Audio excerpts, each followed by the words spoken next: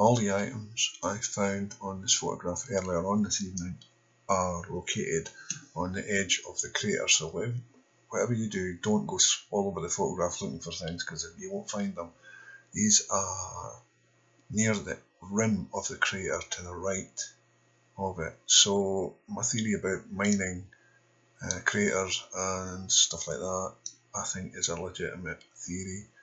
How old this stuff, I don't know, but this photograph was taken on the 11th of December 2016, so that is only a few months ago. None of this stuff looks familiar to me. I don't think it's our stuff. That's basically what I'm saying.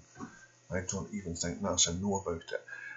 That's just my opinion. I think they've uploaded these photographs. They don't check them like I do. I go through them, with a fine tooth comb, and I'm just going to say to you, I'm going to go more in that direction as time goes on, because I think, this is absolute proof.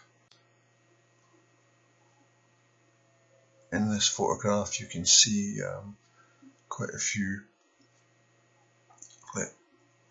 either vehicles, buildings, or craft. I don't know what that looks like, a triangular craft there.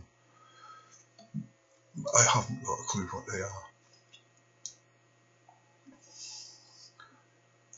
They're sitting maybe a couple of miles to the right of the rim of the crater. If I had to hazard a guess, I would say that they're craft.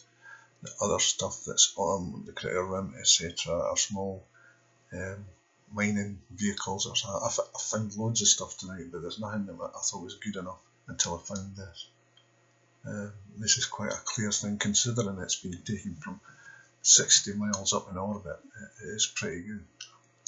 So I'm going to upload this, and I hope you like it. If you don't, you don't. Okay, good night everybody.